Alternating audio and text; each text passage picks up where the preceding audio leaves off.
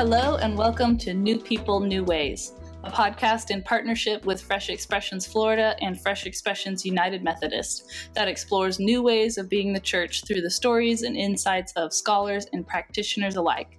I'm Piper Ramsey Sumner. I'm a layperson and a cultivator of Fresh Expressions for the Florida Conference of the United Methodist Church. And I'm Michael Adam Beck. I'm the director of Fresh Expressions UM and the director of Fresh Expressions Florida. And we are joined today by Dr. Leonard Sweet. Len really needs no introduction here, but he's a renowned preacher, teacher, a historical theologian, and theo-semiotician. He's a prolific author, a professor to doctoral students at 4 different institutions, including Drew University and George Fox University, where I myself went and studied with Lynn to get a doctorate in semiotics and future studies.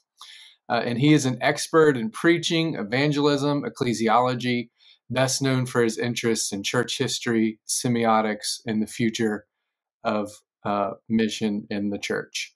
And Lynn has shaped a whole generation of leaders across the theological spectrum, really, but for sure in the tribe called Methodist, including me and many others. So, Lynn, thank you so much for being here today and giving us your time and speaking in this conversation. My joy to be here. Thank you.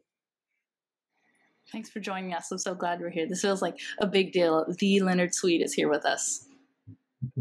Yeah, right. When my 2 dogs are sleeping, so I'm hoping they stay asleep.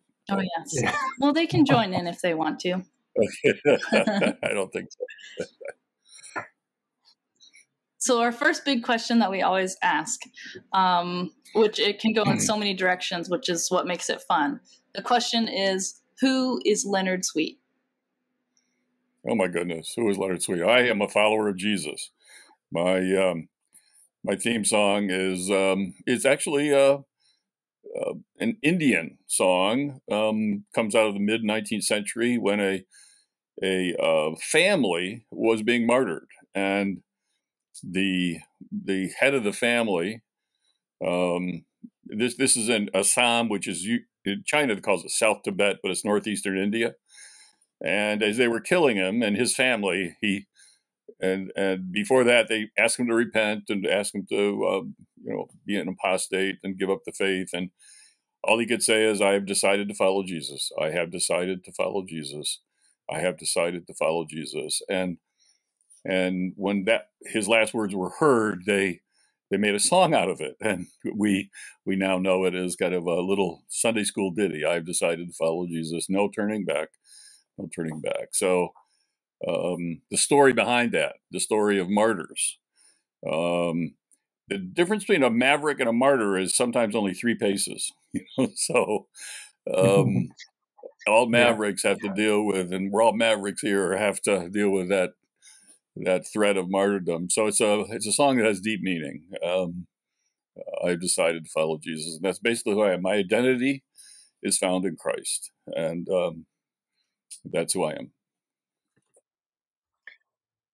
I love that, Len, and I love how you always call us back to the person of Jesus, his living, glorious, resurrected, still wound-bearing self. And I love really how you pushed against the whole leadership culture where it's all about leadership, and try to call us back to followership. But that's a whole other question right now, and maybe you'll have a chance. That almost made me a martyr. I was thinking you were speaking. The stones started coming, man, and they're still coming, but I'm still standing. Yeah, I was thinking. Yeah, you were on the edge of that yourself, actually. So you were a pastor's kid, but really more than that, actually. Like your mother was, a preacher and mother tongue. You really dig into that some. But you grew up in the faith and kind of going around with her. Actually, I just came, Lynn. I was in West Virginia, all through the mountains, and and working with Methodists. How did you ever leave? Uh-huh. How did you ever leave? It's such a beautiful state. I miss it so much. Boy, oh boy. Yeah. I'm now out with the adolescent mountains of the Rockies, the Canadian Rockies, the American But those are adolescent mountains. The mature mountains are those in West Virginia, the mountain mamas. And once they get into your bones, you can't get them out. That's right. That's right. And everybody I talked to, like, you were their claim to fame in West Virginia. Even the Baptists, the Methodists, they're like, "Oh yeah, Leonard Sweet, I'm here." And I was mentioning you in the gigs. So, but yeah, so you kind of grew up with that upbringing. You could maybe talk to us a little bit about that. But then you had a kind of a period where you went like atheist for a while, right? And Yeah, and what? hardcore Marxist and Maoist. I had various kind of atheist expressions and stages. About 6 years, I say I did. Some people sow wild oats. I planted a prairie, and for 6 years, I was a real apostate and proud of it. Yeah. Yeah. So what actually brought you back to the faith? Tell us about that journey. Well, this is where the whole concept of liminality comes in. I mean, I deconverted. That was my most powerful religious experience growing up. I deconverted from the faith at 17, and but I kept tracking with the river. I in my liminal stage, I kept tracking with it because I we were very poor and I needed money for everything. And so I still played the music at churches. I still played it with the organ. I still did weddings. I still did funerals. So I'm always still tracking with the church, even though um, I'm really hating it and despising my upbringing. But I couldn't escape it because I needed the money. So, and then in the course of my journey, I'm reading all the number one atheists. I went to this was in Indianapolis. One of the introducers of Eastern religion. He was kind of the chief guru of yoga. His name was Baba Ram Das, and he and Timothy Leary were professors. His name was Richard Alpert, but he died just a few years ago, like 2019. But he was giving a speech in the major kind of place where they have public lectures in Indianapolis. And so I went by myself. I sat in the back row, just kind of see what he would have to offer. And I'll never forget, he spent the first 10 minutes when he came out, not saying a word, just getting his space right. It was kind of a living room setting, and he'd arranged the pillows. And then when he got his space right, then he went to this little altar he had set up, and he got out a kneeler, and he lit some candles and did some incense, and he got out of a picture of his guru. And he knelt down and lit some candles and said a prayer to his guru. And it hit me like a ton of bricks. I'm telling you, Piper, Michael, everybody follows somebody. Everybody follows. Even if you're following yourself, you're still following somebody. If you put yourself at the center of the universe, you say, I'm going to author my own story. I'm going to be my own authority. You're still following somebody. You're following you. So everybody follows somebody. And of course, that you is shaped by culture and everything else. And so it just hit me. If you can find me any better person to follow than Jesus, I'll listen. But it was just a real, all my upbringing came back, and I realized what I had done. I repented, and I just, so I became hardcore. Let me tell you, when you return to the river, you kind of return with pure water. You get rid of all the toxins. And I had 17 years of toxins in my system of growing up in this hardcore fundamentalist, almost Amish-like setting. And so that's how I came back. That moment when he spent all that time, I came to hear him, but he's there giving homage and devotion to his Eastern guru. And it just hit me. Everybody follows somebody, and I'm going to follow Jesus. So. So just for our listeners today that maybe don't know a little bit about your upbringing with your mom, Mabel, and kind of just give us a quick snapshot of what that was like growing up. Well, I wanna hop in real quick though, because I put that question in because I myself am a pastor's kid, and I actually have a podcast that are I you? have. Yeah, I kind of put it on hiatus, and I'm coming back to it. Where called Pastor's Kid, where I interview pastors' kids grown Yeah, up, and yeah. they talk about their Well, that's cool. talk about their Yeah, experience and reflect on all of the we talk a lot about that process of you grow up in this certain environment, and then when you have that chance in adulthood, a lot of people will go as far, far away from, the apple falling from the tree as far as you can. And then a lot of people tend yeah. to roll back in their own way, The and because boomerang. they Yeah, find those things at the heart of the religion that they were taught and that was instilled yeah. in them, and they find their way back. Yeah, and it partly was music that brought me back too. The music of the church, the hymnody, the gospel music. But Piper, there's PKs, but we also forget the MKs, the missionary kids. Mm-hmm. And so there's a whole other category of people you might want to consider, interviewing too, the MKs.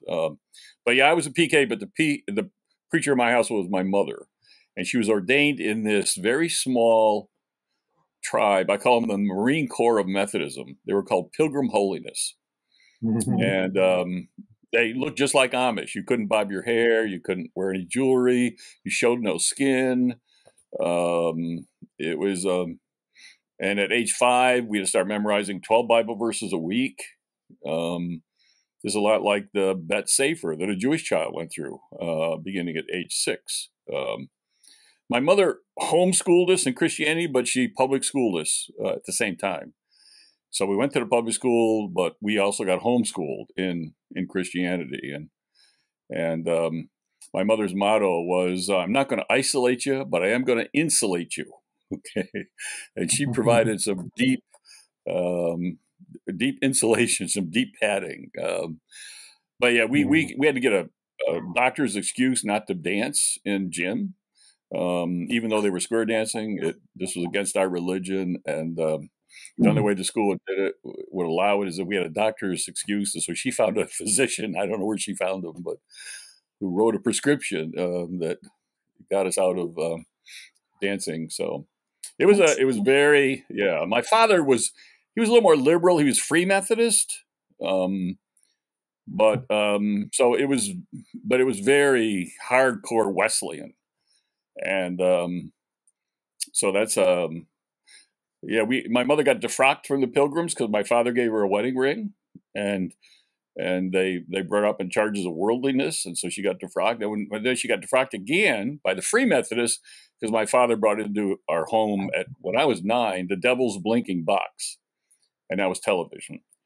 So that's how I became a Methodist. We just kept getting kicked out of all the best churches in town, and the Methodists will take anybody. Yeah. And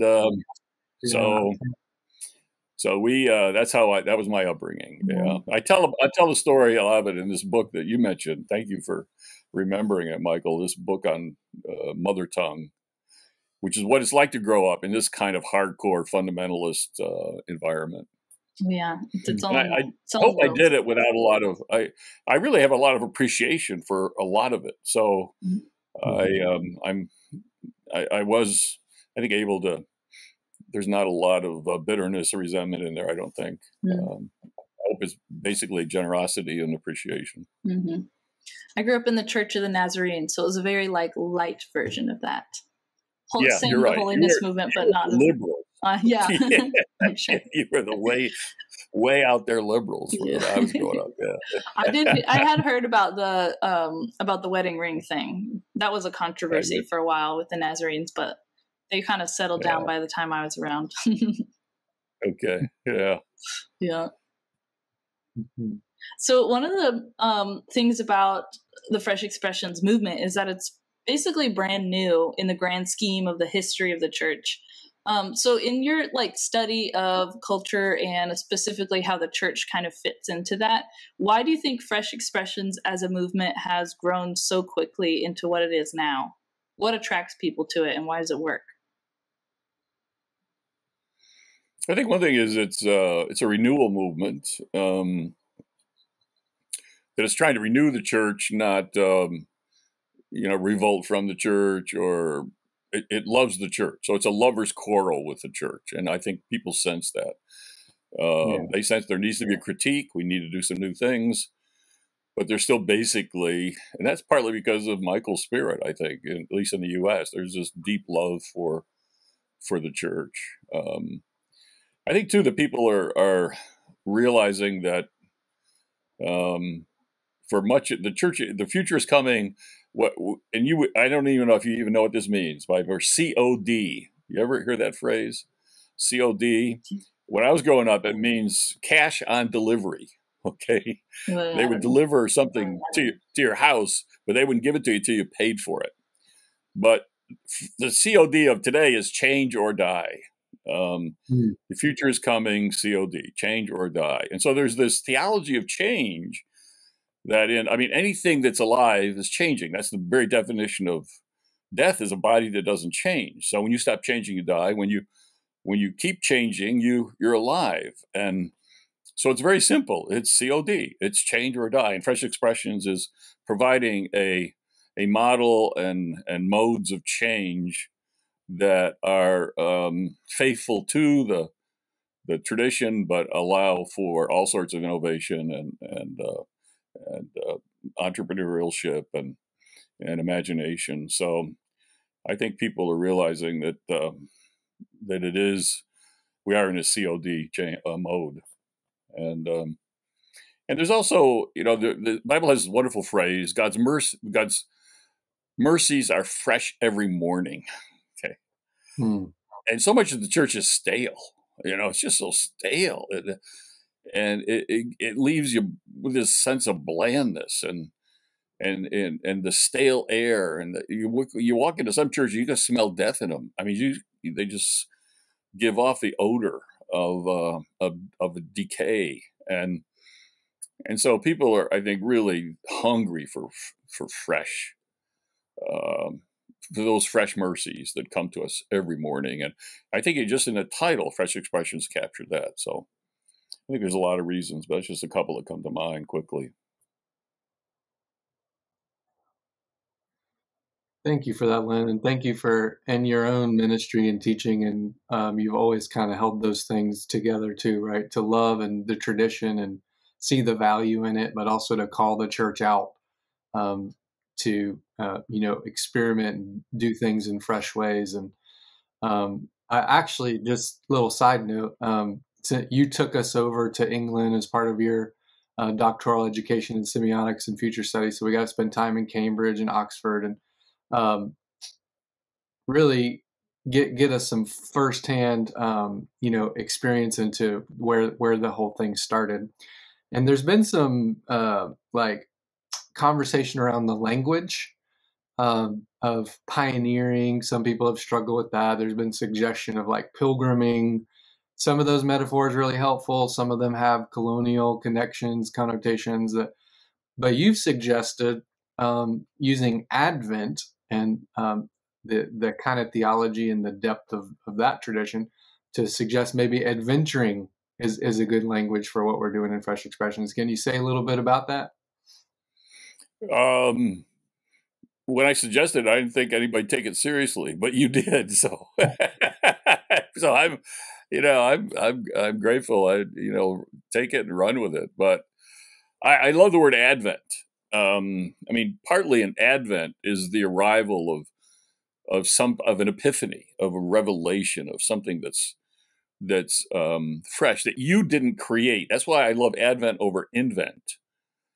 It's something that's a gift in some ways, and it surprises us, and it ambushes us, and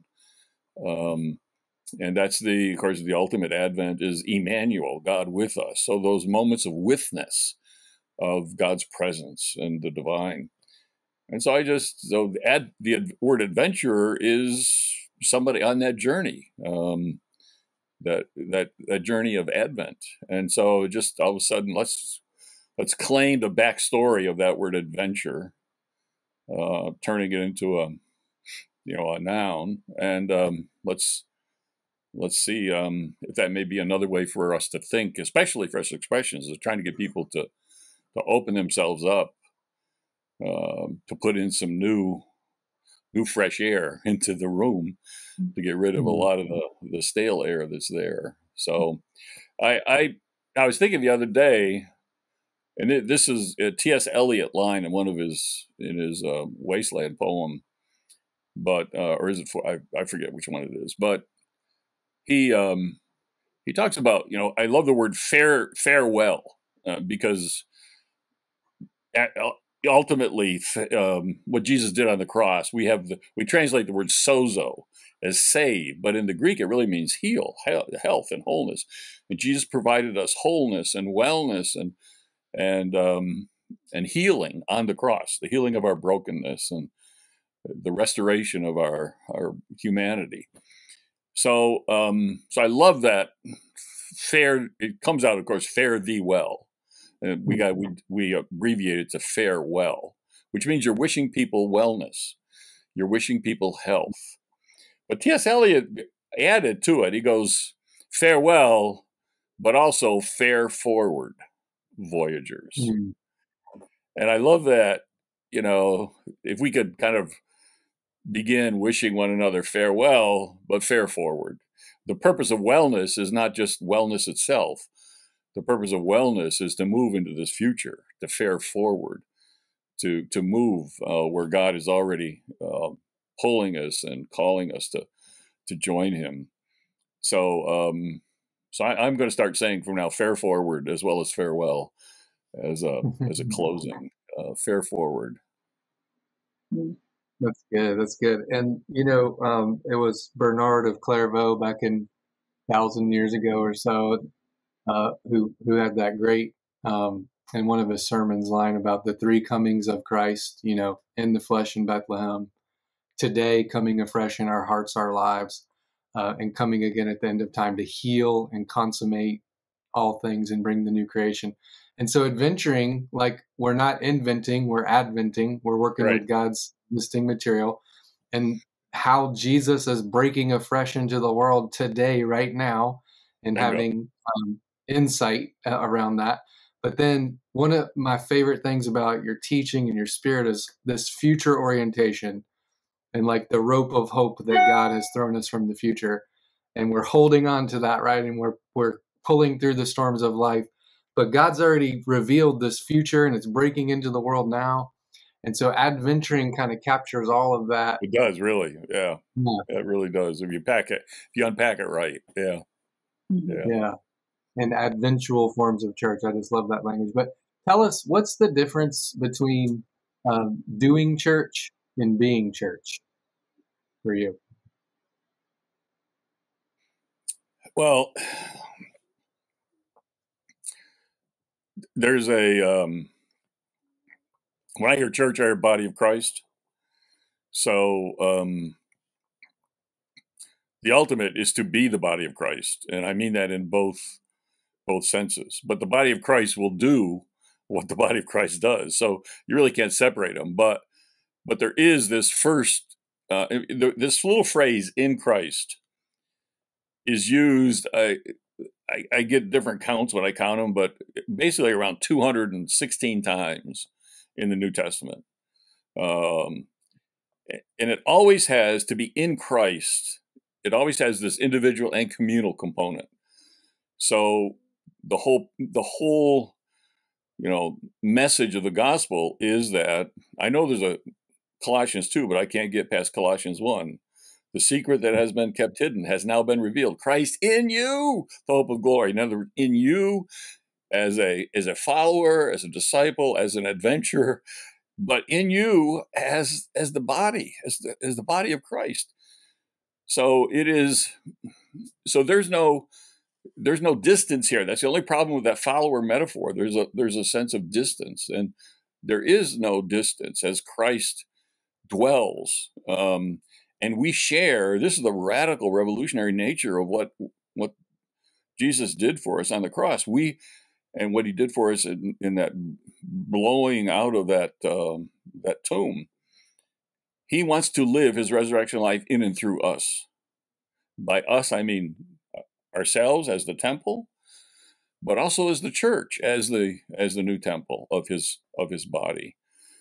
So he is, I mean, that's how he lives. I mean, I don't you must have learned this one, Piper. I serve a risen Savior. He's in the world today. I know that he is living no matter what they say. Oh, yeah. He Definitely. lives. How do I know he lives? He lives within my heart. He's alive. He's two places at once. He's sitting at the right hand of the Father with his wounds, interceding for our wounds. Through the power of his wounds, he intercedes for our brokenness. And so he's there. He's ascended at the right hand of the Father, but he's also alive, not just there interceding for us, but he is living his resurrection life in and through us. So that's what it means to be the body of Christ. I mean, to be Christ. I mean, this is not, this is a radical notion that this is the word Christian, little Christ. That's what it means. There's only one big J, but we're all little J's. And what does it mean that he wants to live his resurrection life in and through us? I mean, this is truly good news. This is the good news of the gospel. Is not that we can be like him. I hate that doctrine of Christ likeness. No. Oh, to be like him. That's another one where you may have remembered singing, Piper. Oh, to be like him. No. This is an unworthy ambition for a follower of Jesus. He is not to be like him. I mean, it is to allow the Spirit, which is always about the Spirit of Christ and brings Christ to life in each one of us, so that we can literally be his body in the world, be the temple, his temple, and the church be that temple as well. So you can't separate for me the individual and the communal, me and we. You flip me over to get we. So you got to have both. And so the ultimate thing is, what does it mean for the church to be Christ, to be his body? And then after the being comes the doing, which issues from the being. So you do Christ, but first you be Christ. And we serve a risen Lord, but we serve a rising Lord as he continues to rise in each one of us. So it's risen and rising, a rising Savior. Yeah. And before Piper jumps in here on the next question, so all of that, your focus on sozo Jesus, healing, being Christ rather than trying to be like him, where that kind of finds communal embodiment in the Fresh Expressions movement is we're shifting that focus around how do we be Christ in community together, in a tattoo parlor, in a dog park, in a VR space, wherever. So it really is shifting that to thinking the presence of Jesus can live through us in all of those spaces, where historically we thought, we got to get people in a room and then we can, the presence of Jesus will fill the room or whatever. This is more, we're going to go join Jesus out in the world. He's already there before we get there, and his life lives through us in those places. And so church kind of springs up from every nook and cranny of life. Yeah. This is a radical shift in people's thinking, though, Michael, because most people have the idea that we take Jesus out into the world, like we stuff Jesus in our backpack and take him out there like a football and pass him around. No. Before we ever got there, he was already there, up to something. And that's why the founder of our tribe, John Wesley, the number one thing for him is do no harm. First of all, it's the number one in the Hippocratic Oath, but for him it was all about evangelism and mission. You do no harm, first of all. And we've roughed it. We've rushed in there, roughed somebody up because they're not what we think we are, and we've harmed the Holy Spirit. We've really hamstrung the Holy Spirit from doing what the Holy Spirit was already doing before we got there. So true evangelism is not show and tell. It's shut up and listen. You got to have a listening ear. We got to be good listeners to somebody else's story, to what's going on in that tattoo parlor, so that the Christ that is already there can continue to reach full stature, as Paul put it. Wow. I love that. That's one of the best things about Fresh Expressions, and why I of all the different methods and approach to doing church, and specifically missionally, that what keeps me with Fresh Expressions is that listening is the first thing. You have to listen to where God is speaking and what God is up to, but also to the people. If you're going to try, like you're speaking of missions, that's my biggest critique of missions, is that it has for so long been, for a lot of people and a lot of traditions, a kind of a colonizing mission where they come and they just try to make everybody look like them. And then all of a sudden there are the people that are all across the world that dress like Americans because American missionaries show up and try to tell them this is what a good Christian looks like and talks like and acts like, instead of it being contextual and reflecting the people that live there, and then also the people that live there being a part of the story of shaping it and the wisdom that they have themselves to contribute, and also to teach you as a leader or as somebody who is bringing this message. That's why I don't like the word transform. I try not to use it. I like the word transfigure rather than transform, because, I mean, this is what missionaries have done. Wherever they've gone, they say, okay, I'm here to tell you the gospel and to transform your culture. Okay. I guarantee you that the culture that they have the idea that will issue and be the result of that transformation will look like them. Transformation is ultimately has this colonialist concept and component to it. You can't get rid of it. Because transformation is outside in. Transfiguration is inside out. As you become, we become new creatures in Christ. Tadpoles become a whole new creature. I mean, the difference between a tadpole and a frog, I mean, the difference between a caterpillar and a butterfly, they are transfigured. We become new creatures in Christ. And wherever, the gospel is planted truly, there's not just transformation, which comes up looking like I think it ought to look, but it's become something new. So there's new features of Christ I've never seen before that are in this new creation now, in this new culture. And there's certain things about Jesus I will never know until Jesus is transfigured into, incarnated into, contextualized into a tattoo parlor. I mean, or whatever that culture is. So you're exactly right. There is this, and that's my critique of that word transform. I've never seen anybody who's used it that hasn't had that colonial component, that the ultimate, what will result from this transformation will look something like me. It'll sound something like me.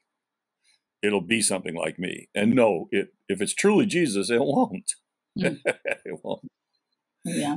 Because Jesus is all about a new thing. So there's going to be something, there's going to be an advent here. I like that. Speaking of context, you and Michael wrote a book together called Contextual Intelligence. So can maybe both of you jump in and explain what that means and why contextual intelligence is an important thing to do while engaging in these missional forms of ministry and community building?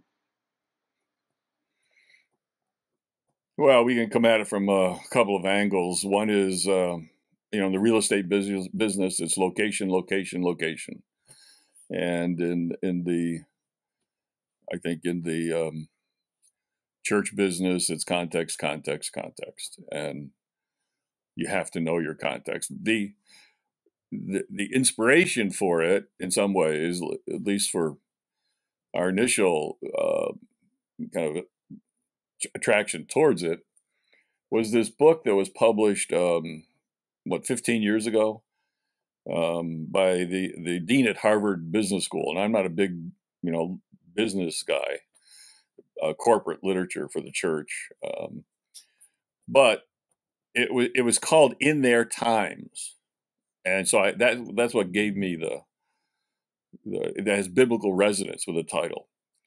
And the guy's name is Nitin Noria, and his co-author, Noria, was the dean at the business school. They studied supposedly the 100 best businesses, corporate leaders of the 20th century, and what could we find that they all share in common. And they did all these multifactorial analysis and put all the statistics into computers. And they found basically 5 leadership styles, they called it. But each style was different. And you could be as effective being a quiet managerial type as you could be a charismatic. But the only thing they could find that tied everybody together, and they started with 1,000 and got it down to 100, was, and this is the phrase that they used, these were people that knew their times and then knew what to do. Well, that's right out of the Bible. Once again, the world steals our best lines. That's, Chronicles 12:32. And the tribe of Issachar are the ones that knew their times and knew what to do. And Jesus called us. You know how to read the signs of the sky. You need to know how to read the signs of the time. So the ability to read your context, to know your context, whatever those times are, they found was the key requirement for success in the corporate world. And I go, well, again, we should already know this because it's in our stuff. It's in our story. If we know our story well enough, we could have written that book before they did. So Michael and I just kind of tried to reclaim for the church the origin story of that in their times and what it means to know their times, what it means to have contextual intelligence. And so that was our initial kind of inspiration. You want to take it from there, Michael? Yeah, I'll chime in a little bit on it. And Piper, it comes back another angle on this is exactly what you said, like how the church has gotten mission wrong across history. So there's like the replacement model of mission, go in and wipe out everyone and supplant, plant Christian culture, supposedly. Right. And I don't want to get Lynn riffing off that, but yeah, you then thank you. then there's like the ennoblement model. Back to Lynn's point about transforming, we're going to go in and ennoble and enlighten all these other cultures to look like Euro tribal, whatever. And actually, what Jesus, the gospel, the heart of it is him taking on flesh, him taking on particularity to redeem universally. Jesus didn't just love people in general; he loved particular persons, particular names, particular stories, particular, and through that, healed the whole universe. So, contextual intelligence is about listening to our context. It's what Lynn said, like speaking a lot less, listening a lot more. It's about trying to really understand and be present in what's happening, and then let transfiguration happen rather than we're going out trying to transform and stuff. But so contextual forms of church that speak the language of the people. I think one of the things we picked up on that book too is how Wesleyan that idea is. Yeah, exactly. Yeah. John Wesley was like, plain truth for plain people, right?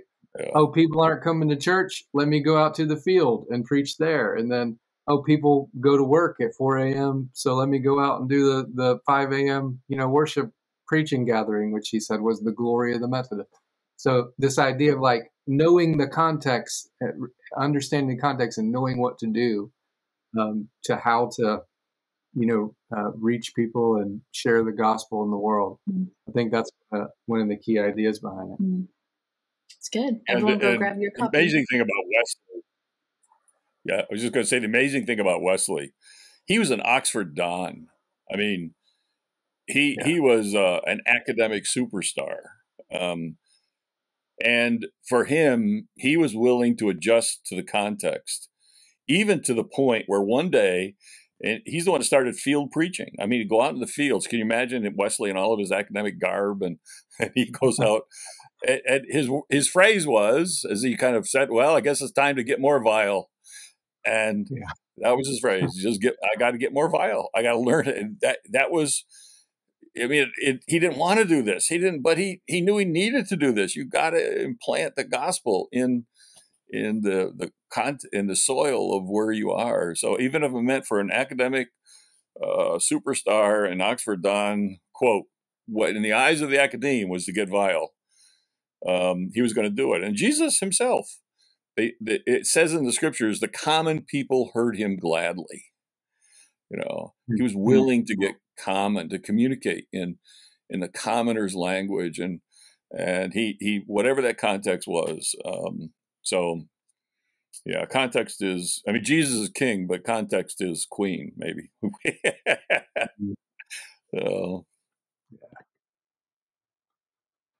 It's good. I like that. King and queen.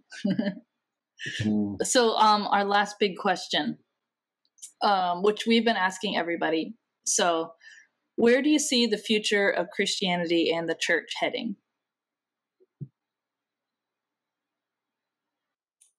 Oh, well, that takes another, it's going to be heading in many directions. I don't I don't know exactly where to begin. The we're talking about a church also forming in the multiverse, and that's a whole other conversation. It's going to be, I think in China you got an above ground and a underground church. We're going to have a physical church, but we're also going to have a virtual church, and we've got a Jesus will be Lord of the metaverse, and we need to proclaim him Lord of the metaverse and not be afraid of incarnating the gospel in this whole new world that's out there. As Michael knows, we were one of the first in our doctoral program to have classes in Second Life, and we did this right after Second Life started. So this is like 2000. And 5 and 6 and 7. So this is a long time ago. And everybody there was had an avatar, and their avatar was how they negotiated various campuses. We had a water campus, a desert campus, and a mountain campus. And at any rate, so I think partly the future is going to be both, and we need to develop an ecclesiology of the metaverse, of a virtual church, and not make it second class. Well, that's not the real church. No, it will be real church, and it needs to be seen as real church. I also think we are in for some times of persecution.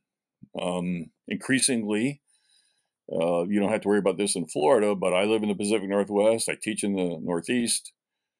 The cultures there are not just post-Christian, they are anti-Christian. I mean, if you say you are Christian, you will pay in one way or another. So we've got to learn a whole new way of being good guests in a culture, in a pagan culture, with many, many gods. And how do we serve faithfully in that culture where there are many gods and people are open to many gods and least open to your God. Okay. So there's got to be a whole new mentality for the church. This year, I'm having as my conversation partner at my water advance here on Orcas, which is just preceding the Future Church think tank. Somebody, I can't give his name because he's helping to plant churches in North Korea, China, Vietnam, some of the most inhospitable places for churches today. And he's showing us how you can be a guest in these cultures and still proclaim Jesus in a way in which the gospel can be heard. So I'm really excited to hear him and to receive his counsel, because I think this is the future. We no longer have the home court advantage. They're all away games. The crowds are not cheering for the Christians. They're saying, "You had your chance. Sit down. Shut up. You blew it." Give everybody else a say. We don't want to hear a word from you. And now you've got this countervailing force of, well, let's bring back this Christian nation, this Christian culture, as if we ever had it. But that's a recipe for oblivion, actually. So what does it mean for us to understand the context, which is this is a whole new world, and it's a world a world that Jesus loves, but it's much more like the first century than the 20th century. We're back into the kind of climate that the church was born in, which was not hospitable to the faith. and we had to learn to deal with that. So. So, Lynn, tell our listeners and our viewers, what are some of the newest projects you're working on? Where can people connect with you, follow you? Tell us about your YouTube channel. Well, yeah, I just started opening it up to everybody now. It's my Len Talks, I call them, and I have 140 of them now. Can you believe it? One a week for 140 weeks. Just to show you how to do semiotic readings of lectionary. So it's lectionary based, but I do semiotics with the lectionary passages. So that's Len Talk on YouTube, my own YouTube channel. I have my own podcast called Napkin Scribbles. Right now, we're looking at hymns that the church would be at a loss if we lost. And then I, of course, my Facebook is where I do kind of a little blog every other day or something, and so I do these blogs. I do micro blogs on Twitter. So, yeah, if you just start looking at Leonard Sweet, and there are a lot of ways for us to connect. The big project I'm working on now is the book I've been working on for 20 years called A Jesus Human. And Michael knows about that one because I had his class read a little bit of it. And it comes with a tandem book, Designer Jesus, which shows you how to live. What does it mean to live as a Jesus human? But the notion that Jesus is the last Adam that restored us to our place as true humans. And this is a big discussion right now because you got the #1 theologian, arguably, in the world from the Eastern tradition, David Bentley Hart, has a new book called You Are Gods. I mean, I thought I was reading Shirley MacLaine. I mean, a New Age. You are gods. No, we were not created. So I'm trying to give an alternative voice here to, but you can't be human without the divine. But God did not create us as divine. God created us as human, which is huge. And Jesus shows us how to be human, restored that true humanity, so we can live now out of our full humanness in a world that has lost any understanding of what it means to be human. So that should be out early next year. So thank you for asking.